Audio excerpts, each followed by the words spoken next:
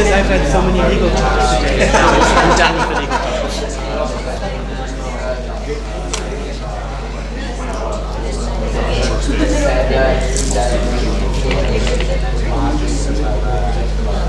So what are your hobbies? Yeah. So I think did he try to is it the deal? Yes, I think it's now. I think tomorrow. But she will contact you.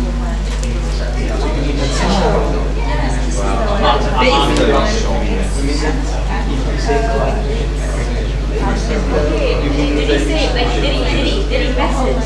Yeah. One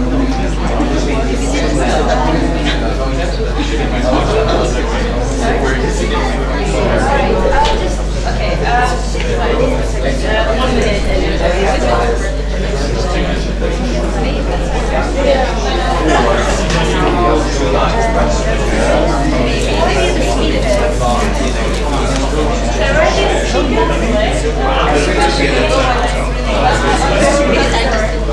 What are we doing later?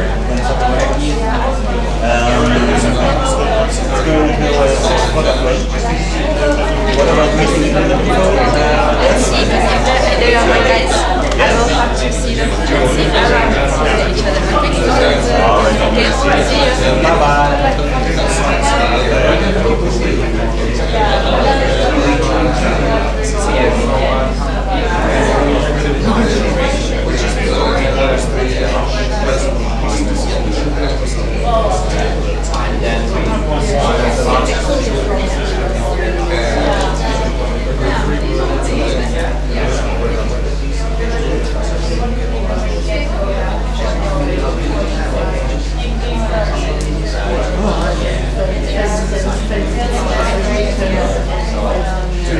Everything used every electricity. I said every power connection is used. So. Okay, doesn't matter. I can go outside.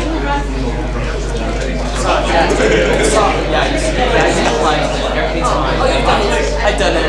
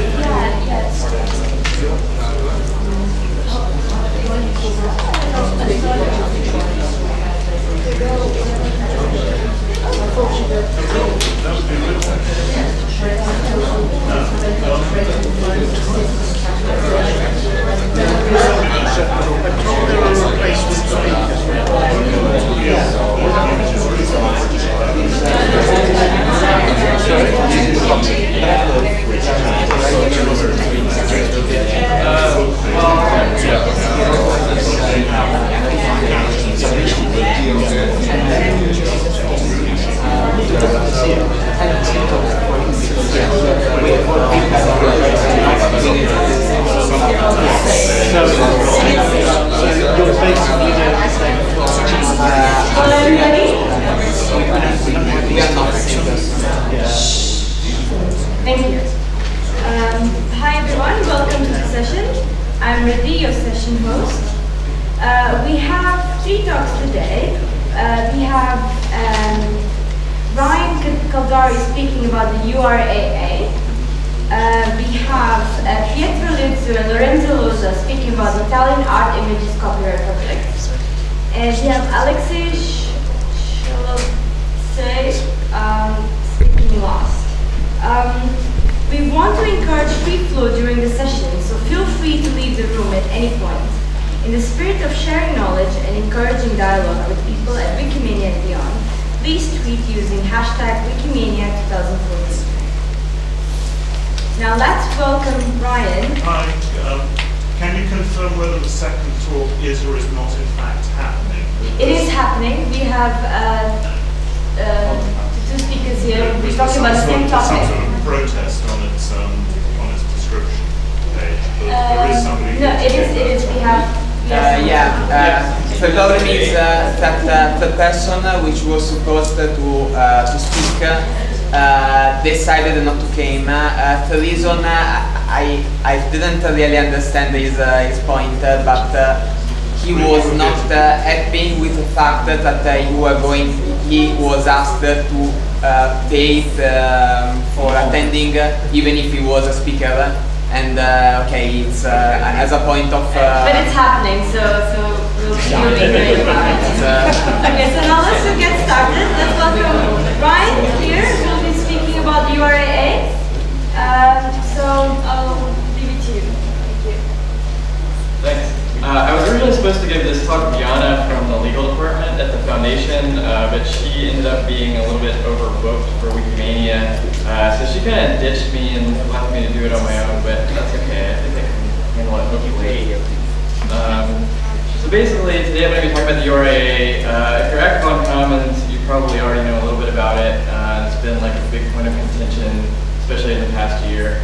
So I'm going to try to kind of give an overview of like the history and what maybe some potential solutions are. But before I talk about the URAA itself, I wanted to give you guys some of the history behind it, because even though this law wasn't passed until 1994, it was actually basically arose because of events that happened over 100 years earlier.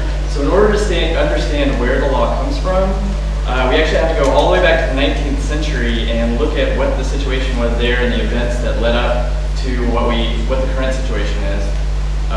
So let's look at how copyright law looked before 1886. So first of all, each country then had completely different copyright laws. Some of them were based on the death of the author, some of them were based on the time since publication, some of them were 10 years, some of them were 20 years, some of them were 50 years, and there was no synchronization at all between any of these laws. Secondly, foreign works were not entitled to copyright protection. In other words, France only protected French authors, Germany only protected German authors, the US only protected American authors, etc. And so basically this meant that piracy was actually legal so long as you were only pirating foreign works. And as transportation between countries became cheaper and faster, it became more and more common for contemporary works to be pirated in other countries. In fact, in some countries, such as the Netherlands, many of the publishing companies primarily made money through unlicensed reproductions and translations of foreign works. So eventually, this became so common that writers started complaining about it. So for example, every time Victor Hugo would travel abroad, he would see a bunch of unlicensed translations of his poetry, and he would get pretty upset about this. Number one, because the translations were usually pretty poor quality, and number two, because he wasn't getting any money from the people that were publishing them.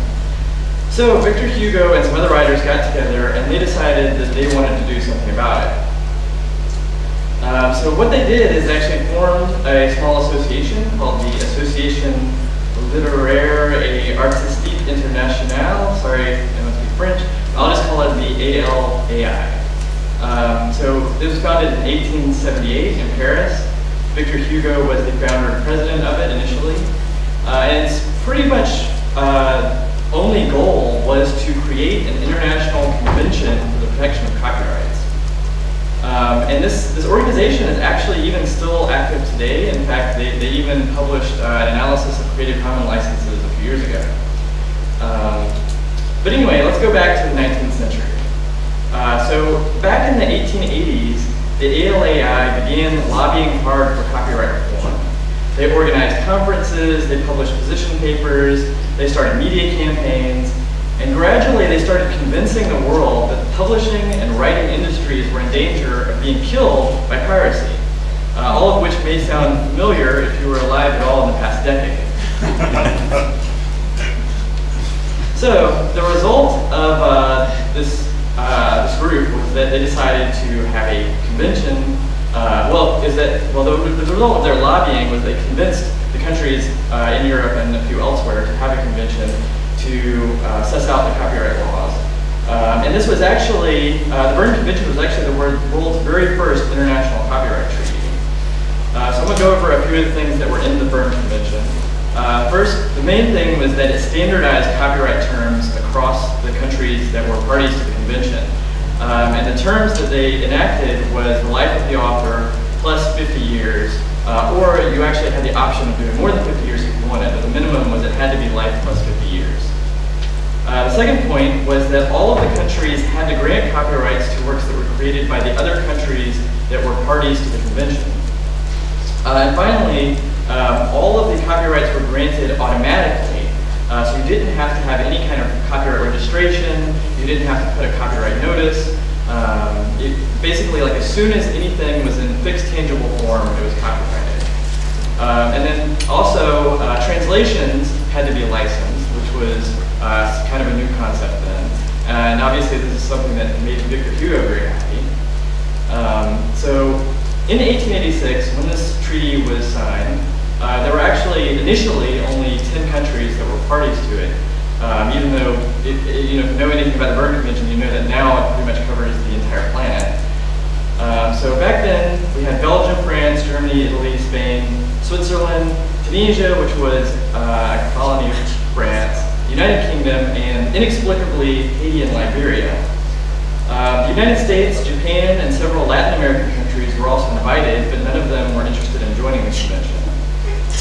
One of the main reasons that the US didn't want to join is because they would have had to basically completely gutted their existing copyright laws and changed them completely. At the time, the US actually had fairly sane copyright policies. For example, their law was that once something was copyrighted, it was copyrighted for 28 years, and then you could apply to renew it for another 14 years. And no copyright was granted on any works unless they followed a series of formalities. Like it had to say copyright whatever year it was, and then you had to register it and then apply for renewal. So it was a very official process that most people who were just creating ephemeral works didn't bother going through. So let's see. So even though the U.S. wasn't interested in joining the Berne Convention, they were still interested in increasing copyright protections. In fact, over the next few decades, the copyright terms in the U.S. got extended 11 separate times. And by 1976, they were basically on par with the minimum requirements in the Berne Convention, with the exception of automatically granting copyrights. So finally, in 1988, the US decides to join the convention after, it's been like 100 years of lobbying, so it took quite a while, but they finally did it. And they decided to drop all of the formality requirements, which was one of the conditions of joining the convention. And in exchange, the U.S. gains recognition of their copyrights by American authors by all the other countries that are in the Berne Convention. But there's one slight issue with it, and that's that in the Implementation Act that was passed by Congress, it actually fails to satisfy a particular article of the Berne Convention. And that article was the retroactivity clause, which said, now that you're joining the Berne Convention, you have to retroactively grant all these copyrights that you had been denied previously. So, after a whole bunch of complaints from various European countries, the U.S. enters the Uruguay round of agreements, which is it's basically like another round of free trade agreements that have been going on at the time. They were all negotiated in secret, closed-door sessions. And this was actually a very wide-ranging negotiation, and the main thing that came out of it was the formation of the World Trade Organization.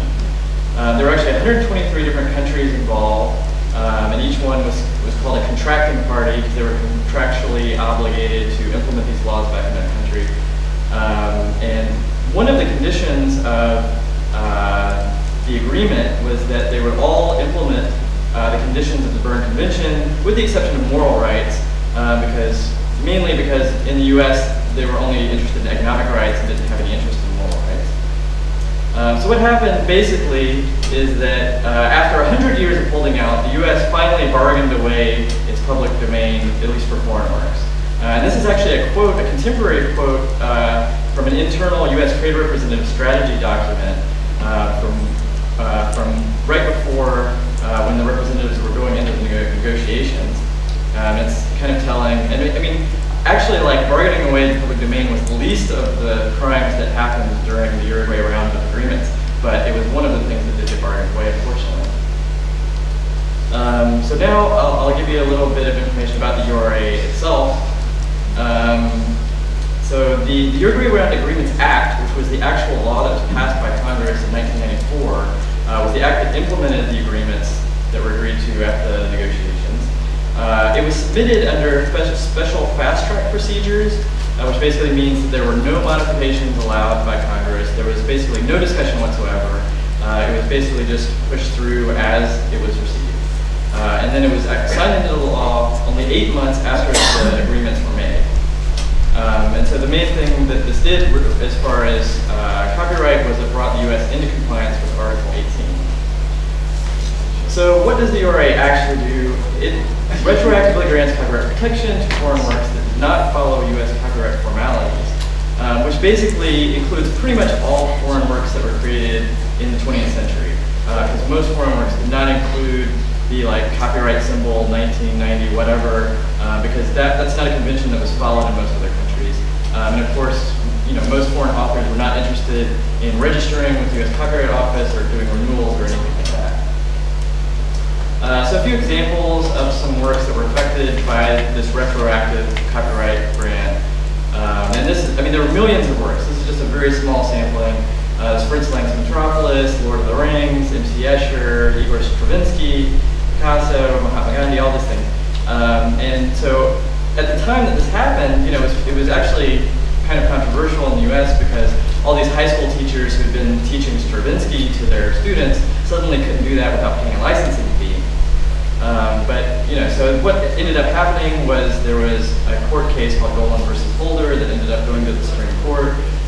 Various parties such as the EFF and the Wikimedia Foundation filed amicus briefs opposing the law, but unfortunately the Supreme Court ruled 6-3 that the law was constitutional, even though it was basically screwing the American public over with no real benefit.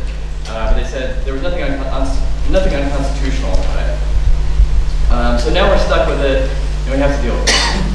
So if you've been on Commons and you followed any of the discussions about the URA and the files that are affected by it, you might be aware that figuring out if the URA applies to particular media is a bit complicated. This is actually the very simple version of trying to test for whether the URA actually restores the copyright on the work. So first you determine, is the source country of the work a WTO member or Berne Convention signatory?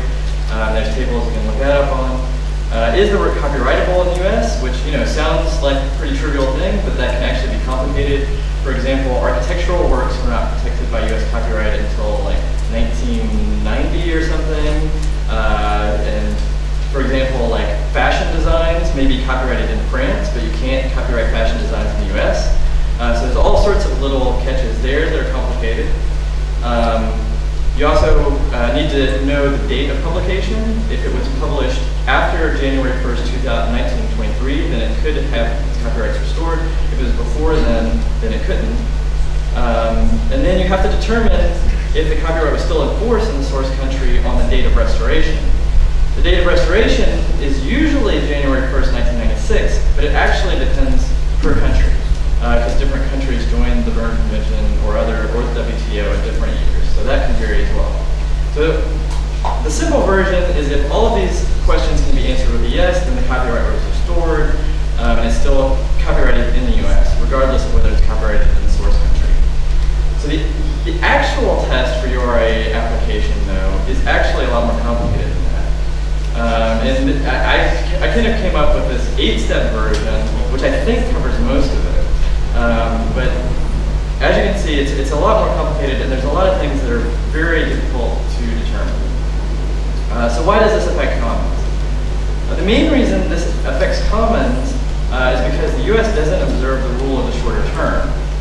So even though, normally you would say, okay, well, if the URA is just syncing up copyrights between the U.S. and the source country, then for Commons that doesn't matter anyway, because Commons requires that images and files be public domain both in the source country and in the US. But the actual effect of the URIA wasn't so much to sync up the copyrights, but just to grant US copyrights. So they're not necessarily still in sync. And because there's no rule of short term, it could end up being public domain after 1996 in the source country, but then have extended copyrights in the US for who knows how long. Another reason why this affects Commons is because the works whose copyrights expired in the source country after the restoration date. Oh, I already said, never mind. Okay. And of course, because Commons has this policy, then technically we're not supposed to host them on Commons. But a lot of those files are still on Commons. So why are they still on Commons? Well, in most cases, it's actually virtually impossible to determine if the URA actually applies. And the reason for that is because you have to know exactly when the image was published. And you also have to know, was it published in the US within 30 days of being published in the source country? Now, for most works that have any age whatsoever, little details like that are virtually impossible to find, unless you do some really extensive research, go to these archives, and find out these details, which is very difficult to do.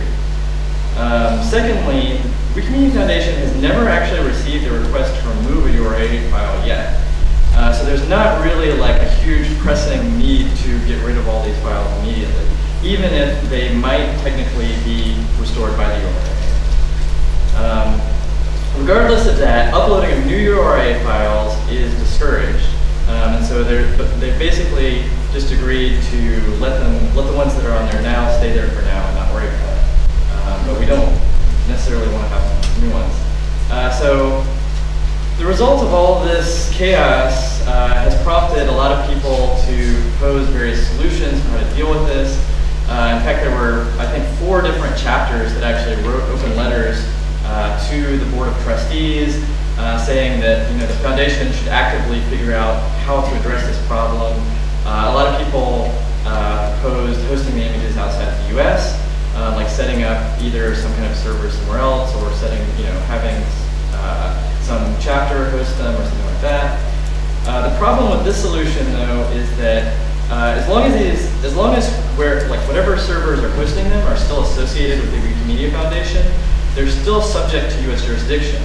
And the reason is that the Wikimedia Foundation is incorporated in the US, it has offices in the US, and US courts and a lot of other countries' courts basically interpret that to mean jurisdiction still applies in the US, even if it also applies in whatever countries the servers are in. A couple other potential issues with that is that you potentially lose DMCA protection then, because DMCA only exists in the US. The DMCA basically says as long as you respond to takedown notices, the foundation can't be held liable for copyright infringement, which is a really important protection for the foundation. Thirdly, you could potentially lose free speech protections. For example, in some other countries, it's illegal to use images of swastikas or images that promote hate speech or things like that.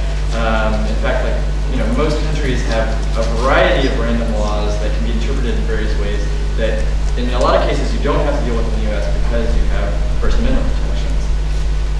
Finally, the Wikimedia Foundation doesn't actually have that much experience or expertise in non-US copyright laws, so it would be a big investment as far as time and effort involved in getting up to speed on wherever else it was hosted, what those laws are and how they would affect the images and how they would affect the foundation's liability. So another potential solution is just don't do anything. And that's basically what we're doing right now on Commons. And this was effectively what the board recommended to do. And basically, the position of the foundation right now in the legal department is that we should just wait for takedown notices for specific files before we take any action. Because in most cases, we can't actually 100% determine if the copyrights were restored. But if we receive takedown notices, those notices will typically include the detailed information that we would need to make a determination about that. And finally, an advantage of this solution is that in the meantime, all of those files remain available for reuse. So people can go ahead and reuse, they can transcribe the writings of Mahatma Gandhi on Wikisource. They can still, listen to audio samples of Stravinsky or whatever. And as long as we warn people about the potential issues of reusing them, it's hopefully a good thing that these are still out there for people to utilize and take advantage of. The solution that I would really like to push for, and some other people in Commons, would be to try to get the United States to adopt the rule of the shorter term. Because the entire reason why it's so absurd that there are public domain files in the source country that are copyrighted in the US is because the US doesn't follow the rule of the shorter term. Using the rule of the shorter term is actually suggested by the Berne Convention, so it's not in any way controversial or legally complicated. It's something that is actually expected for the US to do. It's just that when we passed the URIA, for some reason nobody thought to simultaneously adopt the rule of the shorter term. And the US had never done it before, so nobody really did anything about it. And also, currently, most countries that are Berne Convention signatories do follow the rule of the shorter term. So there's a lot of precedent for this. What is the rule of the shorter term? The rule of the shorter term basically means if you're a country that follows the rule of the shorter term, then the copyright that you apply to works is either the copyright of the source country or the copyright of that country, whichever is shorter. So for example, if you have a work that has a 50-year copyright term in Guatemala and a 95-year copyright term in the US, and the work is 80 years old, then if the US followed the rule of the shorter term, the work would be public domain as well in the US. Another advantage of adopting the rule of shorter term is it keeps the copyrights in sync, so it's less complicated for people to figure out. Right now it's total madness. Like, you not only have to understand all the intricacies of the URIA and US copyright law, but then you also have to figure out the copyright laws of the source country.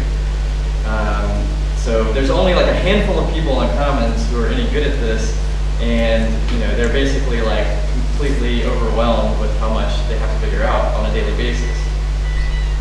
So what I would really encourage us to do as a movement is to somehow try to lobby the US government, like maybe setting up a petition on whitehouse.org or something like that, maybe like running banners on Commons, just to try to like raise awareness about this and try to push for it. And honestly, people always talk about how copyright reform in the US is like a lost cause, it's impossible, there's too many people fighting against it. But getting the US to adopt the rule of shorter term actually shouldn't be that difficult. Because there's no economic loss for like any American corporations or authors, because this is only affecting works that are by foreign authors. And in most cases, those foreign authors are not even aware that they still have copyrights active in the US, because their works are public domain where they're from, and so a lot of times they don't even know that they have these copyrights. And there's lots of potential allies that we could recruit in this push. For example, like most media companies, like even Disney would have something to gain from this, because then they can take these works that are public domain in other countries and they can adapt them into their own works. Like they can come up with like new Alice in Wonderlands or things that they've exploited now that are public domain everywhere. They would have a larger pool of public domain sources to pull from. And create new works without paying huge licensing fees to these authors in foreign countries. So basically that's the end of my presentation, and there's a lot more information if you want to learn more about any of these topics like the Berne Convention or the rule of shorter term on Wikipedia. There's tons of information there. So if you guys have any questions, I think there's not much time, but I can try to respond to a few. Yeah. I don't know if it's a question or a correction of the presentation. I think hundreds of tens of thousands of tens of thousand images were deleted with the sole reason of URA that weren't undeleted. So, that's true. In your presentation, you said that they are keeping them in Commons and we can use them, but that's not the case. Almost almost all of those images were Argentinian, I think, or most of them, because the 25-year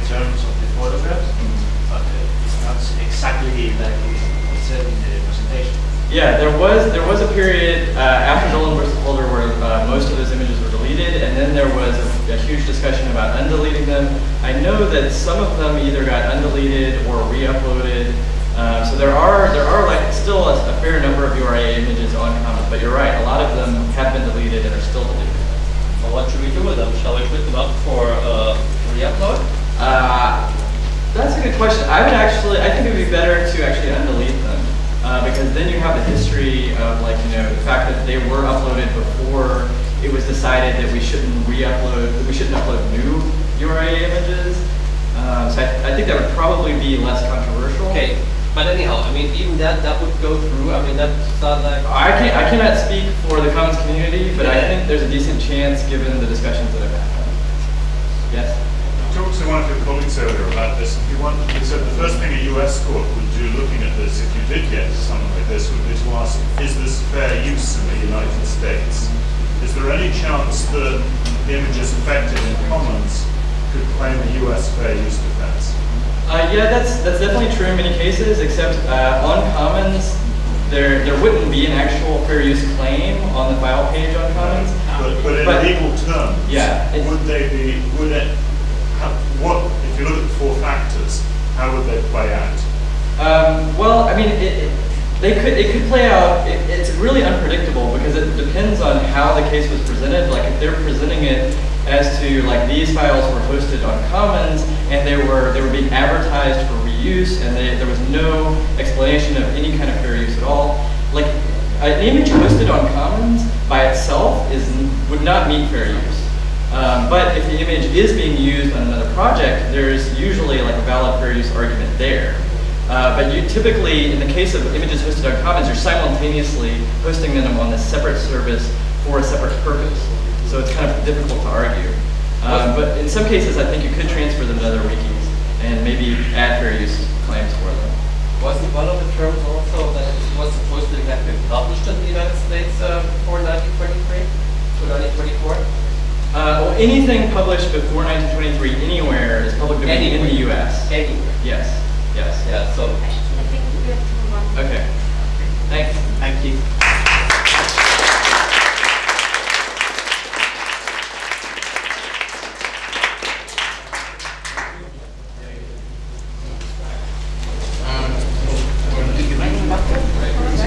Oh, this is mine.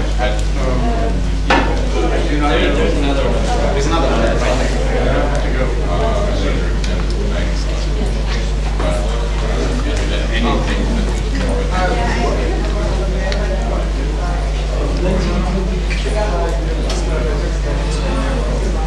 Yeah, right now.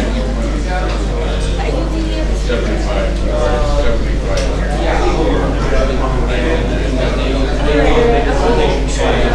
I'm looking at the kids.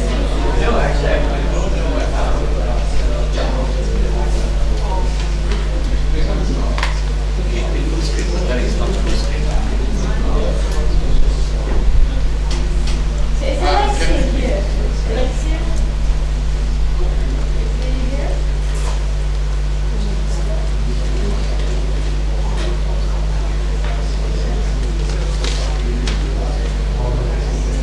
Yeah, it's just not going for something.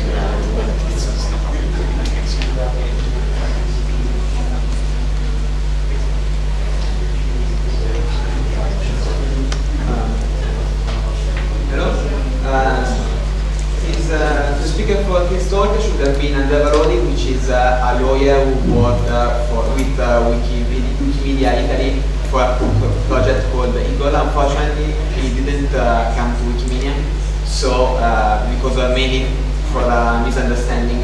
So we are trying to talk about the same topic. It won't be exactly the same presentation because, of course, we are different people, but we talk about almost the same topic. The points are the project problem that we have in Italy. Oh,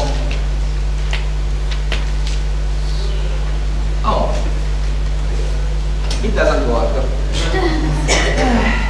Anyway, the problem is the issues are with sharing images of monuments of cultural heritage in Italy, and we will talk about two specific projects in which we faced these issues, which are Wikisource monuments and Fraggle project. Wikisource monuments, apparently the beamer freezed. Anyway, Wikisource monuments, all of you know Wikisource monuments, of course. It's a photo contest which consists of uploading pictures of monuments on commons under free licenses. We wanted to do that in Italy since 2011. Unfortunately, we have a little problem in Italy that the law forbids us to share pictures of monuments. This is not the usual copyright-related freedom of panorama issues, which are that many monuments are still under the copyright of the author, the architect. This is we don't have freedom of panorama in Italy, but this is not really a problem because nobody cares. The real problem, I mean, people don't know that, so you won't ever have a problem about this.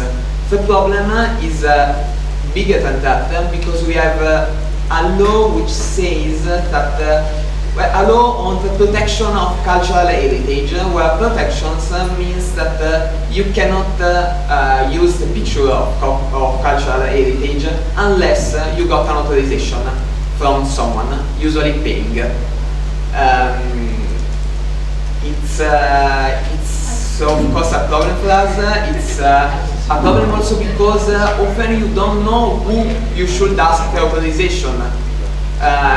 It might be the municipality, it might be the owner of the building, it might be the institution which oversees cultural heritage in your area. Who knows? So, oh, it's working now? But no, it's not working. it says bar. It's Yeah, but the answer is below. So yeah. Unfortunately, apparently it works only when you open it, and then freezes. I'm just gonna reply it on the next slide. Okay, so we do it for each slide. Anyway, what we did, we asked for authorization for each monument. This is a huge task. Because we had, the first year we tried to do that, we didn't manage to do because it was too much work. We managed to do that in 2012, also because we had a project manager for this project, and her work was mainly to ask authorization. And these are the results of the first year. We had approximately 8,000 photos each year, 800 participants, and more important, we got a lot of authorization. For 2014, we have now 139 authorization from different institutions.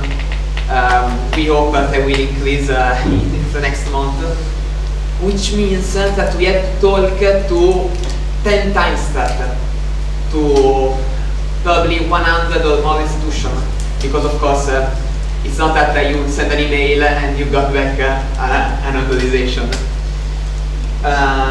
This is how we are managing to do this now. Of course, in the long term, what we will be happy to do is to have the law changed.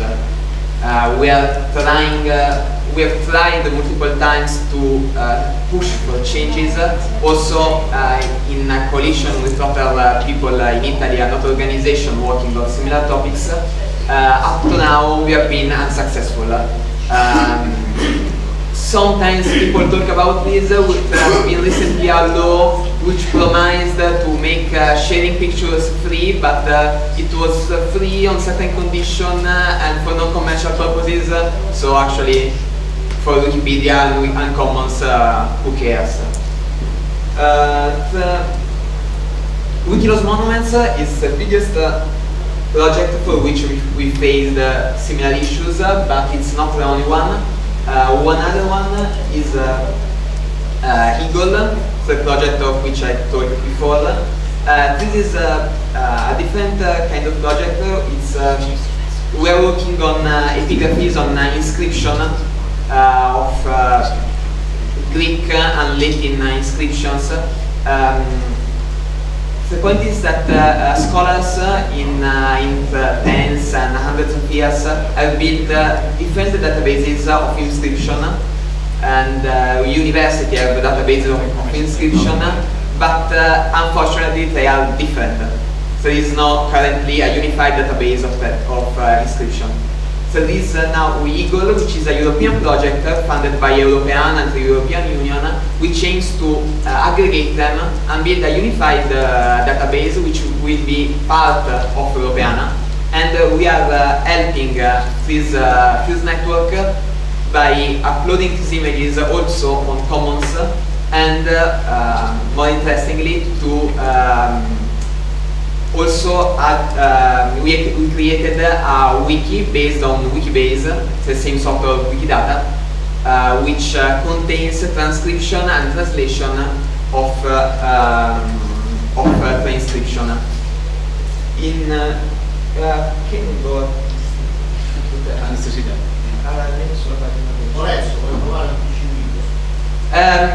It's the point is that he using Prezi. I don't know if you have that, and but we can stay on this slide and oh, okay. Anyway, what's the slide? Well, I'm behind that still. It's a slide that I wanted to show you now, but I can't. There should have been a pictures of one of these inscription. Of course, that was not an Italian picture, but was of an inscription which is in Austria, because we have still the same problem. We can't take pictures of even inscription which are done 2000 years ago because of the Italian law. We are trying to work on that, but we have managed. I mean, the network has some agreements with the state, the ministry. Unfortunately, they have some the usual restriction, like non-commercial use, and now at least the people the scholars which are working on inscription are starting to understand that non-commercial clauses, non-commercial restrictions are not good, but there is still much work to do to persuade also the people in the administration of the state that this is the case.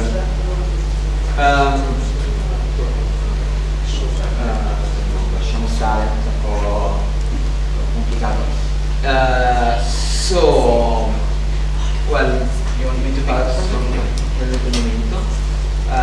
so now Pietro will talk a bit about the project, also because this is an awesome project, so we can't avoid talking 5 minutes about that, and the other legal issues that we have faced and how we managed them. What's up? No. I mean, we just give up on trying to show you the presentation, right? The various copyright issues that we had with Eagle were basically related to a vicious process of checking of the contents that we had to aggregate for the main purpose of the Eagle project, which is to give contents to Europeana and to Commons. To Europeana, we give the metadata of the inscriptions that these different databases have, and to Commons, we would like to upload as many pictures of the inscriptions as we possibly can, meaning as many as we can give with a public open license. Not many of these actually have this kind of license. So in the process of aggregation, we had the opportunity to do a large part of this job of checking all these contents and trying to label them properly according to the Europeana project suggestions and guidelines for doing this, which became a very useful part of work for each of the partners in the project to understand what the copyrights of their images was. In one case, for example, we could clearly distinguish a part of images coming from one project that could be uploaded to Wikimedia Commons, and another part which clearly could not, and which wasn't clear at all before.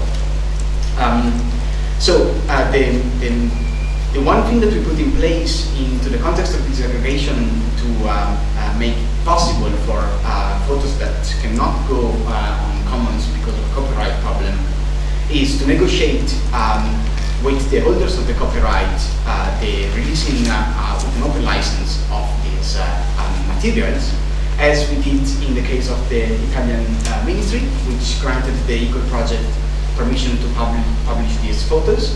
Although not permission good enough to publish them also on Commons, and with the Pontificia Commissione di Archeologia Sacra, who also has an agreement with us to make these photos free for publication, which wasn't possible before.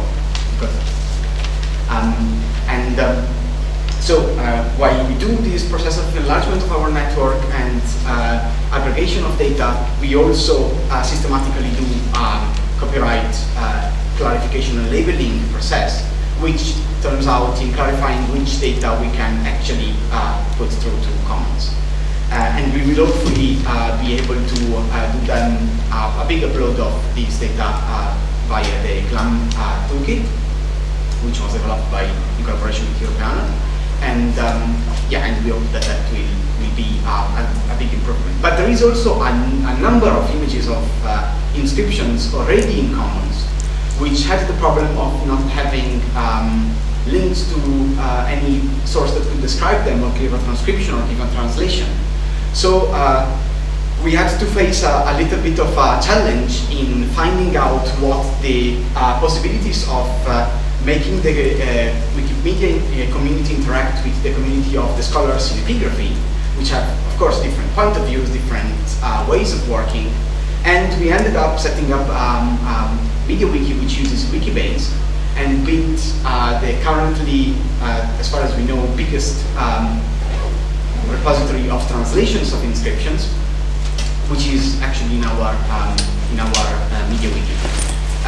Using Wikibase allowed us to make it very easy to edit for all these people, and we could link each and every representation of an inscription in the various databases of inscriptions that there are out there and are part of the project, link images in Commons, and link images that we upload to Commons, plus to be able to easily retrieve information that we can use for categorization in Commons, and therefore improve also the content in Commons already.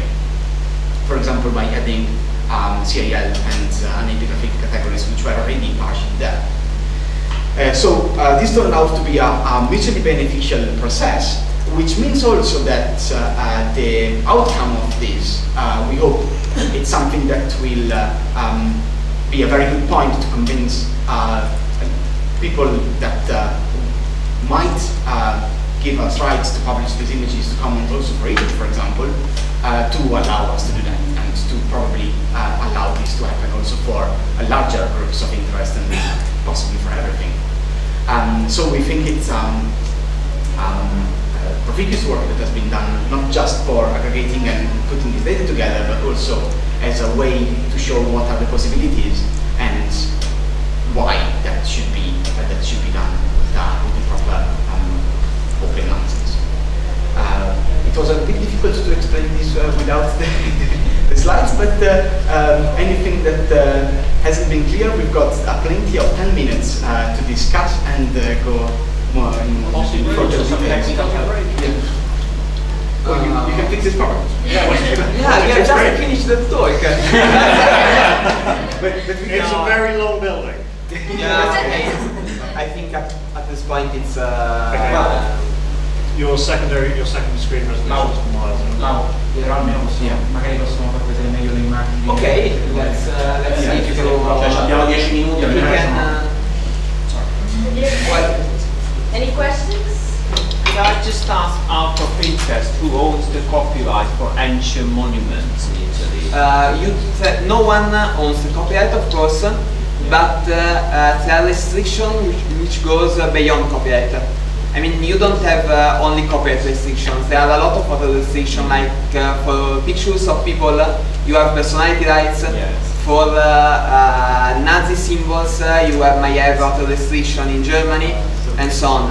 In Italy, you have restrictions on cultural heritage, on anything which can be considered a cultural heritage. Who has the right to give authorization? It's not always clear. It is usually at the owner of the object or the organization which oversees the cultural heritage on the area. Superintendenze are called in Italy. I don't know what could be an English translation. One of the problems, or maybe it may be the church, if you have, if it's a religious building. In fact, it's like, sorry, I'm he's another of the people which are working on the Gold project. So basically, the fact is that probably a monument could be owned by the municipality, the province, the region, the state, or a superintendent, or the church, or a private. We don't know. So we are actually, the first task is to identify who actually owns the monument, and then asking them for a permission, and then lighting a candle to a saint in order to obtain that. Can you make it a bit clearer, if you don't mind? For instance, if we can take a simple case, maybe the Tower of Pisa, something like this, is it something we can put in comments, a picture of this tower? The Tower of Pisa? Is it portrayed in Italian or worldwide?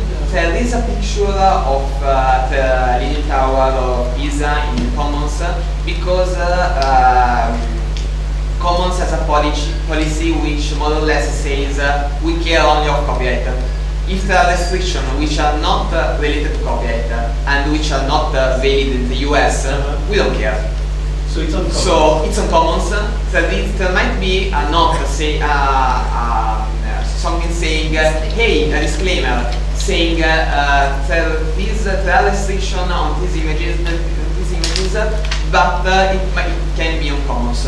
Of course, when we are organizing it as Wikimedia Italy, we can say, okay, there is a law which forbids you to do that, but who cares? Commons, it's not a problem for Commons, because I mean we have to follow the Italian law, and moreover, we want to stress that there is a problem. Okay, but practically, the picture can appear on Wikipedia English, but not on Wikipedia Italy. Technically, there is no difference because anything is hosted in the US. In practice, on Italian Wikipedia, we put up a lot more care on that, and also because we have had problems on this in the past. For example, one of the first cases, I think in 2008, was from the city of Florence, when we were asked to remove everything about museums in Florence on Wikipedia. And okay, it was a bit of a problem. We managed to have an agreement on this, that it can happen.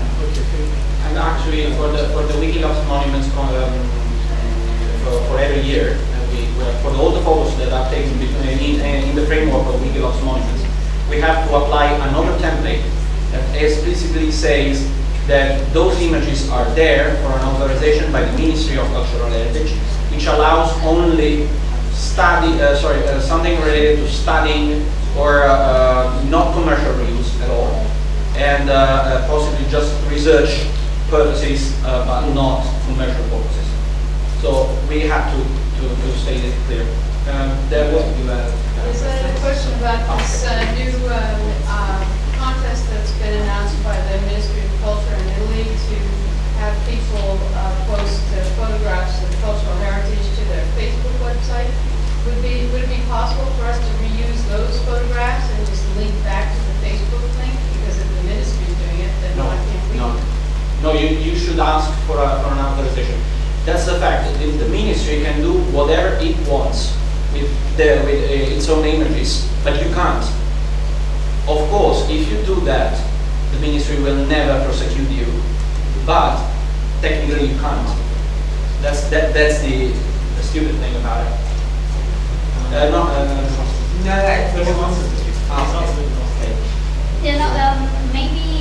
Maybe you don't know that, but just out of curiosity, why this law has been? I mean, what would the what's the benefit? Yeah, exactly. Yeah, there are mainly two aspects of that. One is that this law has been written not with internet sharing in mind.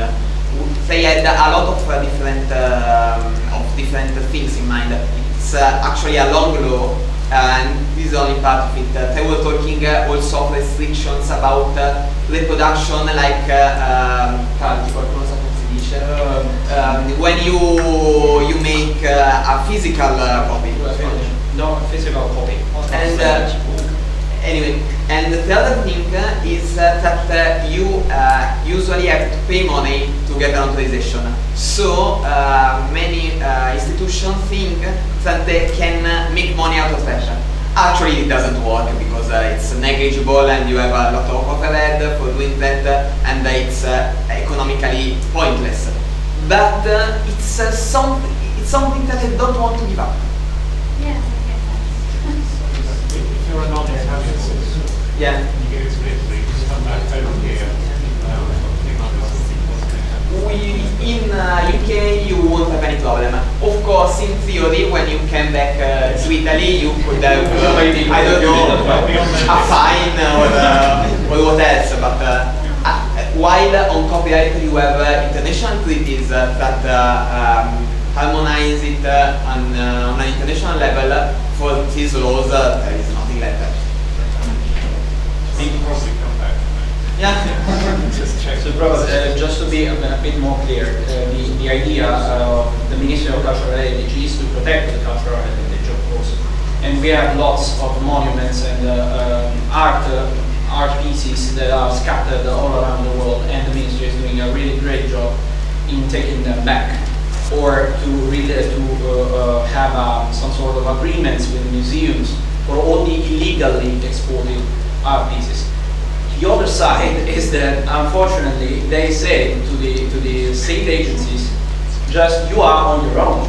So you have to commercially use what you have, because there is no money, and we are not going to give you anything. You are just on your own. You just have to work your own way. So this is just the other part of the law, which is completely bonkers. But I know, but still, it's stupid because, as Lorenzo said, they can't make any money. Actually, even the Uffizi, even all the main museums are in a loss at the moment because they can't, make too many publicity about it. And there are so many restrictions about photographs, so that they can't be reused. So it's all part of the charm. Yeah.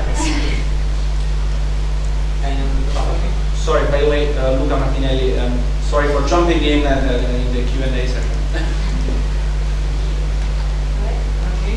Yeah. Even there are centralized database of what is allowed, like the Wikimedia Foundation is one of the groups which are interested in sharing these photographs, but there are probably other institutions in Italy. So have you found merging your efforts and make a list of who owns the right for what and which monuments? This is what actually was. There is also another problem with Wikiloss monuments is that usually what you do with those monuments is that you take a list of monuments in a country, you do all the organizational stuff and say, okay, people go and take pictures of these monuments. In Italy, there is no list of monuments, and there are some partial list of monuments, no official list of monuments, and if there is something, they won't give it to you. People in the public administration don't want you to know who which are the monuments in Italy. There's no official list of protected monuments. There is no official list of protected monuments. There are some list of some monuments, but you can't have access to them. And of course, they have the list. It's just the list of the monuments they own. It's not just the whole monument, the whole list of monuments in a city. Sorry, another question from there. But now, actually, I don't quite understand. But I heard of this. What you say about protection of the Italian cultural heritage, especially on monuments and paintings. But I know of a professor, very famous in Italy, and he was sharing everything with in a conference that is on digital heritage, and every single thing, and even went into the dome in Florence, and show everything, and he put it on the website everywhere. So can you explain? He is Italian, he's a real Italian. Yeah, okay, you are saying why, if there is this law, you have seen people actually sharing images. And he's Italian. Yeah, of course, because I mean, there are 60 million of people, we will have at least a couple of million of people which share images. You can't go and find all of them. So there are these cases there are only a small number of cases which are being actually prosecuted because I mean it's unenforceable as a law, clearly. But he's a professor in university. And by the way, please give is a point of advantage because if you can, there is an exception for studying purposes. So if you are a professor and you are using it for education reason or similar, you could say, okay, I'm allowed to do that because there is an exception. And but in general, low resolution image. Oh no, very high resolution. In general, the reason is you can't. There is no strict enforcement of this, but sometimes there is enforcement, like in the case I said before when we were contacted by the Florence museums.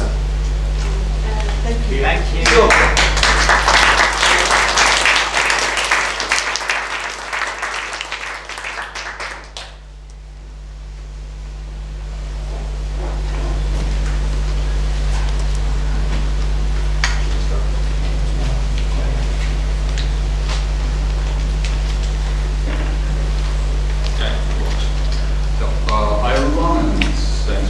So, staying or coming. My name is Aleksey. I've been Wikimedian for quite some years, about 8 years. And recently I started doing some things on Wikisource as well. And this talk is supposed to be a kind of tutorial for people who never tried to put anything new on Wikisource. If you did, I don't think I will tell you something new.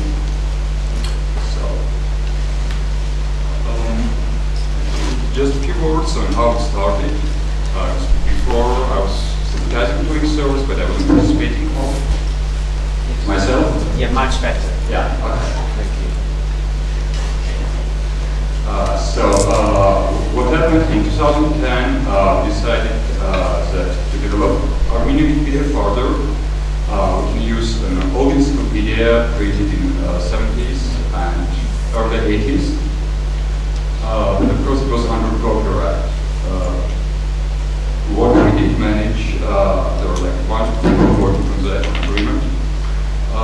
We managed to get this encyclopedia released under Creative Commons. And what was even more surprising, they agreed not only to share the old encyclopedia under Creative Commons, they agreed to release like other 10 encyclopedias, the newer ones, like specific ones, for example, biographies, etc., etc. And they were even generous enough to make an agreement that whatever they publish after 3 years becomes under Creative Commons. I think part of the success is because it's a state organization, it's not a business, so they don't depend so much on money. After they publish something, the books are sold, and after that they don't see so much commercial value. They are happy to share it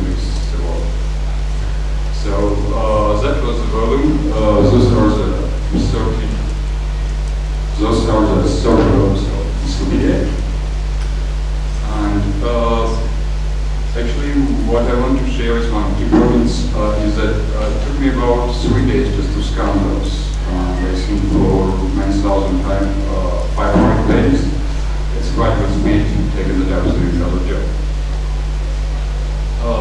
Is there anyone who doesn't know what Wikisource is? Well, yeah, if you don't know, you can go to Wikipedia, I think. But in short, it's a digital library where we mix public domain text and also other free texts which are not subject to copyright. It started in 2003, and now there are 6 main languages and there are 4 million entries. An entry can be like a huge book or it can be a short poem. That's how things in Wikisource are counted. If you want to put some kind of book on Wikisource, there are basically 2 ways to start with. You can look for a book which is already digitized and scanned. For example, on Google Books, there are a lot of ready access books you can start taking with. Or which will be the most case, especially if you are not in an English-speaking country, you will need to take the book and scan it yourself.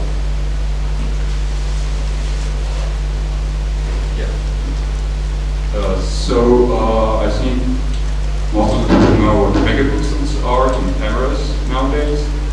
And when we speak about resolution of a print or scan, there is another measurement unit called pixels per inch. And the best, the golden number for text you want, for image you want to get text out of is 300 dpi. That's the most optimal one. It's enough of it, and images are not so big as they will become if you go with higher amount. But actually, if you can pull out more higher resolution without sacrificing some photo time, some software recommends that you try the 400 or even 600. They say that the quality will be higher. And because if we have just a plain sheet of paper, it's straight and it's easy to scan, but when we are looking for books, nearby we have this curve. And that's one of the most big problems when you try to scan a book. And also, especially true if you try to use a camera just to make photos, you need the book to be evenly weighted. And that's especially the case with Google Books. They usually use only black and white monochrome pictures. But actually, you can get a grayscale or in color version to also help you during OCR and you'll get higher quality of text recognition. So I'll go through the most common type of scanners you can use for digitizing the book. This is a flatbed scanner. I think everyone has seen it, if not use it. It looks like a copying machine. You just put a book, put a sheet of something, close the cover, and scan it. They are cheap, they are everywhere, but the problem with them and in the book is that some binding goes up and creates distortions which make things quite hard. And there is another option. Actually, this is the very scanner I use to scan those books. You can see them on flatbed scanners, and you will see them in office machines, things which are called multifunctional devices, scanner, copier machine, printer, fax, etc. But as you see, it has somewhere up. It has space to put like some type of papers. But what it means in terms of scanning a book is that we need to destroy the book.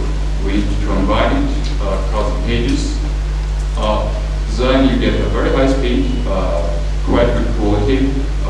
You don't need to put so much manual effort on it, but the book gets destroyed.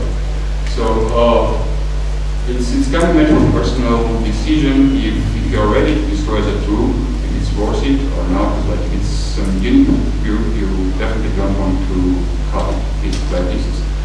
But if you can, it actually makes things quite fast and you get good quality out of it. Another type of scanner which actually uses the same principle. It looks like a printer with a pack of pages and a full scanning. It's a document reader scanner. The main difference between ADF and those is that this type of scanners usually have sensor from both sides. So it makes things twice as faster. So the page goes down one time and you have both sides of your book. And usually books are not so high, so if you rotate the page, so you don't scan it by length but by width, then it will become even more faster, and then you will just rotate the images back in the computer. It will also allow you to save a lot of time. If you don't have any devices around, you can use point-and-shoot camera or smartphone. Again, like if you are going to scan this Colombo, this is maybe something to start with, but it's probably the worst solution. It's most affordable, you already have a camera, or you have a smartphone with a good camera, but there are issues especially with geometry of page, geometry scan, resolution, and if you are doing this, make sure you at least put some lamps around the book so you get it very well lit and not much noise. Those are like hand scanners. The main problem is that they are portable and they are cheap. They start from around $50. The fact that they are portable means they can throw them in bag and then go to some library which doesn't let you take out the book. That's kind of a place. They won't ask you much questions. But the big disadvantage of it is that you are moving it by your hand. So it takes quite a lot of skills to be able to move it evenly without getting distortion. So it's worth doing it only if you want to scan a book which you can take out of the library and put in some kind of environment. And this is probably one of the best solutions you can do if you are serious about scanning books. This is called Do-It-Yourself Book Scanner. It's open source. There are different limitations. It is based on the scanner which Internet Archive was using for digitizing books. Price for creating it will range from like $200 to $500 depending on like what materials you use, how you write it, in what part of book you use. But you don't destroy a book here. You get very good quality. So how it works? I'm sorry for this. Too close, I think. Like, do you hear me now? Okay. So how to use this is so here it has two identical cameras, and on the side you have a lamp, and you place the book down, like here down, and there's a special thingy you pull, and your book goes up to this glass plate. So it gets straight under glass. There is no geometrical distortion. You get quite good quality from cameras, and it's actually really fast. The only thing is you need to stand by and flip every page by your hand. But taken that you don't destroy the book, I think it's worse. And another problem is it's quite big, something like that. So you need some space to keep it. If you are on a budget, you can find funding. Like there are some like overhead or planetary scanners. Actually, this one is not exactly planetary, but I was able to find a free feature planetary scanner. I think Fujis has something for around $800, and it promises that you just put the book under it and flip the pages, and that's all you need to scan the book, and it will even automatically detect how you flip the pages. So it promises a good quality, fast speed, and like it costs $800. I think the Wikimania chapter of Sweden had one, so you may ask their opinion before you try to get one, because when I saw reviews, people were saying that it's not good for scanning books because, again, the binding problem, they promise you to solve it, but they don't solve it so good. And yeah, there is another interesting solution, which is, again, you can do it yourself. It's again open source. It was created by people who work for Google in their free time, but it's more like technically advanced version, and it's not so easy to build yourself unless you are really good at do-it-yourself skills. So it uses a vacuum pump. I'll try to speak loudly here. So they open the book, they put here, and there's a motor that takes the book back and forth. And there is some vacuum pump takes the air to automatically flip the page. So basically all the manual operation you need to do is just open the book, put it on cradle, and press the button. It will go through and it will flip the pages, and somewhere here they use sensors from scanners. So if you're serious about and if you can get help of people, some like university or something, it's something to try to build, but I don't think like one person can do it. I'm not sure it's worth that. And there are like professional book scanners, there are like different models, they can work with like very delicately with books, but they usually cost like 5-6 digits. So I don't think you will buy it, but maybe you can find it in some library or museum nearby and make an arrangement that you come, it has books and they will let you know. Because we also had some experience like that, dealing with a library which allowed us to use it professionally. So there's some comparison chart. Probably it's not the best one to look at screen, but I will put those slides and comments so you can look through later. The kiosk me is probably the most popular folder, and those things for Wikisource will be either to use ADF or document feeder scanner and destroy the book, or try to build the do-it-yourself book scanner. And, all the charts and design are there. And a few words on taking the book apart.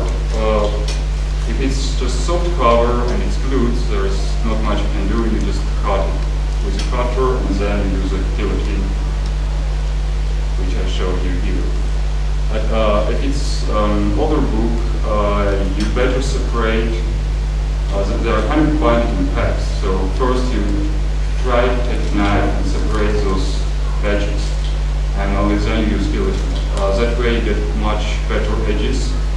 And the better are the edges, the higher will be the result, because otherwise printers tend to take 2 or 3 pages at a time instead of 1, and you get missed pages, and you have to constantly control the process, which isn't as fun as it seems. After you scanned, there are some ways to improve the image, and it helps a lot. There's like wonderful applications, Tailor, it's open source, it has versions for Windows and Linux, maybe Mac-OS, I'm not sure. It will allow you to fix rotation, like that's especially useful if you use camera to shoot things. It will allow you to split pages if you, for example, using camera or using flatback. You could take 2 pages at a time. It will allow you to split pages, do this to them. It will, yeah. This is a rotation in this new process. It will automatically find the content for you, and it will allow you to put new margins. So in the end, like here you see the original scan page, and this is after it was processed. Actually, the original isn't the worst that I've seen. I just didn't find a better case, but it really does a really good job at improving images. Here's just another version. And now, after you scan and process your images, the next step is to convert them from just image data to text, which is useful, which can be copy-pasted, searched, categorized, formatted, etc., etc. So I think one of the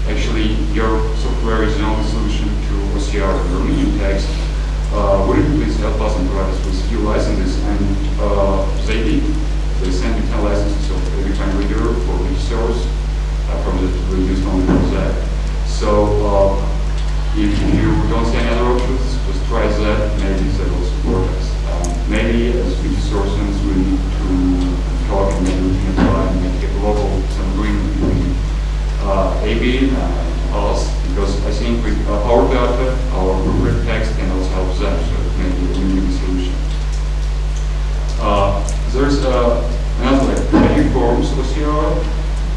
It doesn't support so many languages. I've seen it has Russian, Ukrainian, and English, but it got open source about years ago. When I was working with the presentation, the website was done, so I'm not sure how live the project is, but it was like back in 5 years I was selling that software, so it was really nice.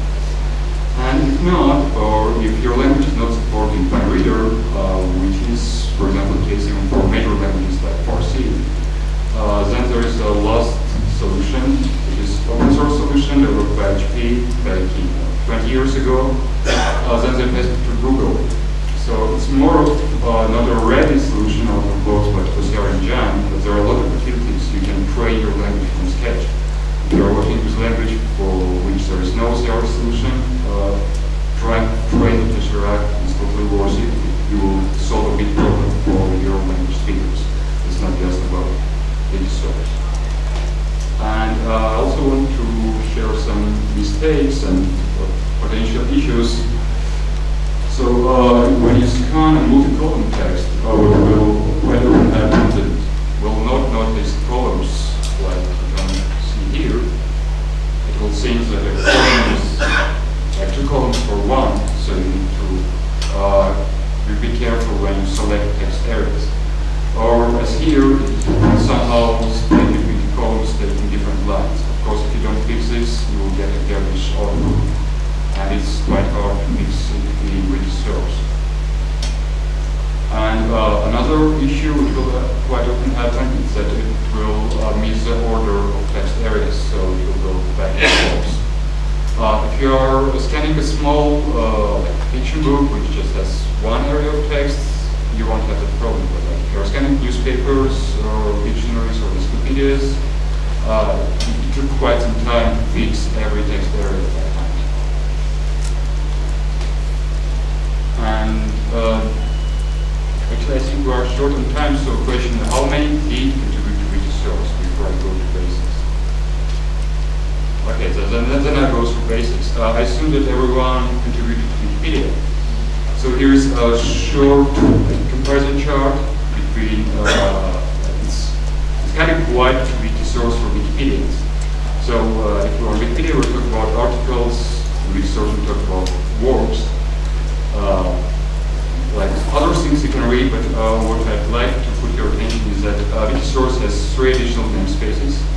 It's called author, and it's a special page where we can create some short video about author and put all the works of him and automatically collect. There's an index page that I'll show you later, and there's a page for every scanned page of the book. And there's a translation on those Wikisources which allow user-generated translations. That's not the case with every Wikisource, but some allow it. So this is how the Wikisource index page looks. You have the general information about the book, you have the content, and in this,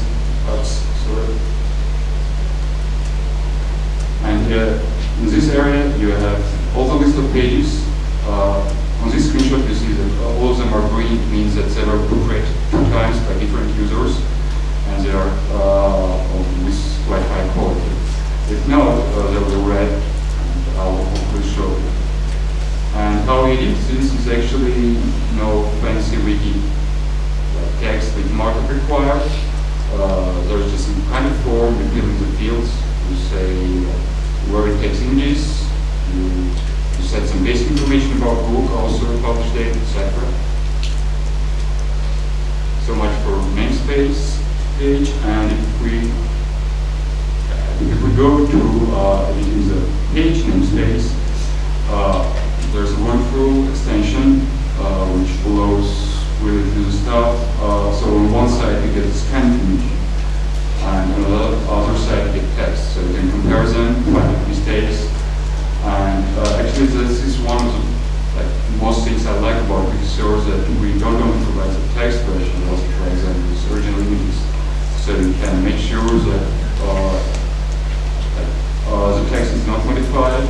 You can see the original book, and it matters a lot because a lot of libraries provide only images and you can use the text, or they provide only text and you can check the original image. So this is a more detailed step-by-step guide on what you need to do.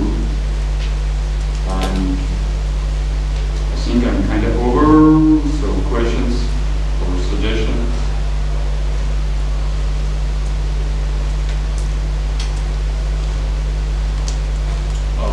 I haven't uploaded this presentation yet on Commons, but I'll put it on Commons and we can look for URLs, etc. That was the first. Okay. Do you know what Internet Archive is using for scanning? Yeah, like it's a kind of professional version of do-it-yourself book scanner I showed you. Actually, the do-it-yourself book scanner design was inspired by devices which Internet Archive used. And then the software for OCR, sorry. For OCR, I'm not sure actually, but if you, I don't know if you know, but like that was here, Internet Archive, and you can go and ask them from first-hand experience like what they are using. So like, it's one of the tables. Because it works pretty well. So what I'm often using, I'm uploading to them for them to make me OCR, and I'm using that as OCR for forward. So they're like a service for OCR. I do the same thing. Like, for what languages did it work? English. I haven't tried in other languages. No, I tried in Croatian. It worked well. Great. Yeah, you had a question. Sorry, I'll come closer. I can hear. For smaller languages which have a Wikisource, but which don't have people who are technically very good at doing the technical things on wikis, is it possible to get support from somewhere to introduce, to put the technical bits that you need onto Wikisource? I believe so. There is a mailing list, like Wikisource user groups, and if you mail to that and ask for help, like there are about 40, I think, or 50 Wikisourcians, quite experienced one, I think they will be able to help. Sorry, a mailing list for Wikisource? Yeah, like it's a mailing list where Wikisource users are, and I think it's the best point to contact like a few dozen people which are quite experienced, much more experienced than I. Yeah, sorry, where do you find the mailing list? On Mac, like after the talk, I'll come to you and I'll show you the list, or I will mail it. I'll come. You also have a question? When you upload a book to Commons and you edit it with the sources, even if you don't have the OCR, the wiki, I think it uses some extension. I don't know which extension it is. I think that they try to test their OCR in itself, but what usually happens is that you have kind of two layers. Actually, it's a good question because I'm missing an important point. When you do OCR, the best format to export it to Wikisource is DejaView. Like you can use a PDF or DejaView. DejaView is an open source version. It's kind of similar to PDF, but it produces smaller files, which is important on Commons because we have 100 or 150 megabytes limit currently. And DejaView allows you to have both layers. You can have scanned version and text version. And in that case, Wikisource will automatically pull the text. Otherwise, it's a lot of work to put text for every page. Another question, please. Yeah. When you were saying the different kinds of the different approaches with different type of scanners, you mentioned that do-it-yourself scan is like a very good choice because it's non-destructive and it's really cheap. Yeah, and it's fast. And it's fast, really fast. So I think this project is being implemented in Argentina. Yeah. The libraries. Do you think it's like the best approach for a chapter in South America that has some not too much money? Yeah, I think yes. I think unless you have like a couple of thousands, I will go with do-it-yourself scanner. If you have like about 2,000 and you have some like workshop where you can go and ask to cut metal because it's not so easy.